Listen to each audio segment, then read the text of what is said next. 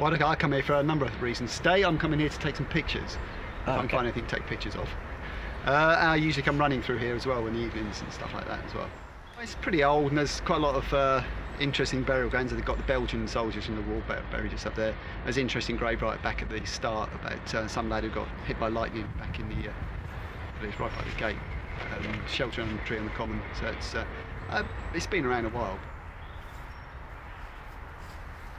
I mean, I think a lot of people just walk straight up here. Just walking the dog, probably sort of every 2 days or something like that down here. Oh, it's just very pretty. It's a nice place to walk.